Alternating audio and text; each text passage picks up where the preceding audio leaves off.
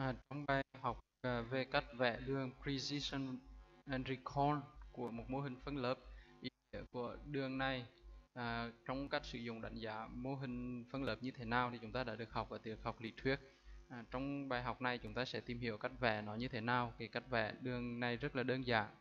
Chúng ta quay trở lại về ví dụ của bài trước. Sau khi chúng ta đã tải cái cơ sở dữ liệu về tiểu đường vào trong bộ nhớ và xây dựng một cái mô hình phân lớp Naive Bayes và tiến hành huấn luyện Tenfold Cross Validation, thì bây giờ chúng ta vẽ cái đường Precision and Recall như thế nào.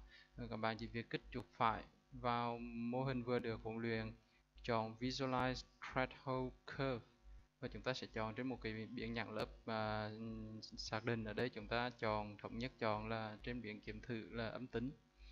Và cái ngay lập đầu tiên thì chúng ta thấy đây chính là cái đường ROC. Vậy bây giờ đường Precision and Recall như thế nào thì chúng ta chỉ việc đổi ở trong cái combo box này. Chúng ta sẽ chọn trục hoành là Recall và trục tung là Precision. Và như vậy đây chính là cái đường Precision and Recall của cái mô hình phân lớp mà chúng ta vừa mới xây dựng.